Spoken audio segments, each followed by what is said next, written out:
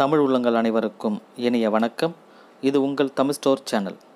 So இன்றைக்கான video நம்ம பார்க்க போகிறது என்ன அப்படின்னு பார்த்தீங்கன்னா, கால்நடை மருத்துவ படிப்புக்கான தரவரிசை பட்டியலை புதன்கிழமை வெளியிட்டிருக்காங்க.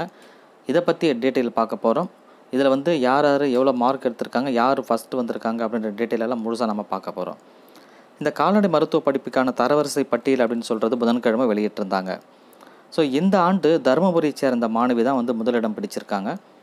தமிழ்நாடு கால்நடை மருத்துவ அறிவியல் பல்கலைக்கழகத்தின் கீழே சென்னை, நாமக்கல், திருநெல்வேலி, ஒரத்தநாடு ஆகிய இடங்களில் கால்நடை மருத்துவக் கல்லூரிகள் உள்ளன.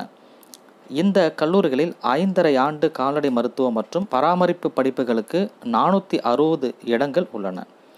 இந்த நிலையில் இந்த ஆண்டு, அதாவது 2019-20 ஆண்டு கல்வியாண்டுக்கான மாணவர் சேர்க்கைக்கான விண்ணப்ப பதிவு கடந்த மே மாதம் 8ஆம் தேதி தொடங்கி ஜூன் மாதம் 17ஆம் தேதி வரை நடந்து முடிந்தது. அதில் BVSC AH படிப்புக்கு 15,666 மாணவர்களும், பிடெக் படிப்பிற்கு 2,772 மாணவர்களும் விண்ணப்பிச்சிருந்தாங்க. சமர்ப்பிக்கப்பட்ட விண்ணப்பங்களை பரிசீலிக்கும் பணிகள் நடைபெற்று வந்தது. அவை நிறைவடைந்த நிலையில் தரவரிசை பட்டியல் என்பது சென்ற புதன்கிழமை வெளியிடப்பட்டது.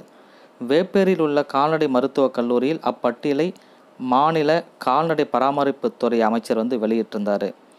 ஸோ இதில் பார்த்திங்கன்னா, BVSC AH இந்த படிப்புக்கான தரவரிசை பட்டியலில் தருமபுரியை சேர்ந்த மாணவி சுவாதி அப்படின்றவங்க முதலிடம் பிடிச்சிருக்காங்க. இவங்களுடைய கட் ஆஃப் மதிப்பெண் பார்த்திங்கன்னா 199.5. அவரை தொடர்ந்து தூத்துக்குடி மாவட்டத்தைச் சேர்ந்த ஏஜென் சில்வியா, இவங்களுடைய கட் ஆஃப் மதிப்பெண் அப்படின்னு பார்த்தீங்கன்னா 199.25. இவங்க 2ஆம் இடத்தை பிடிச்சிருக்காங்க.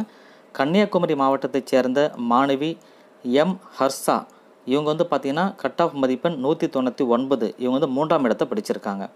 ஸோ அதே போன்று பிடெக் படிப்புக்கான தரவரிசை பட்டியலும் சிவகங்கை மாவட்டத்தைச் சேர்ந்த லக்ஷ்மி பிரியதர்ஷினி, இவங்க முதலிடம் பிடிச்சிருக்காங்க. அதாவது 197.25 கட் ஆஃப் மதிப்பெண் எடுத்திருக்காங்க. திருச்சி மாவட்டத்தைச் சேர்ந்த மாணவி ஐஸ்வர்யா கட் ஆஃப் மதிப்பெண் 196.5, 2ஆம் இடத்தையும் பிடிச்சிருக்காங்க.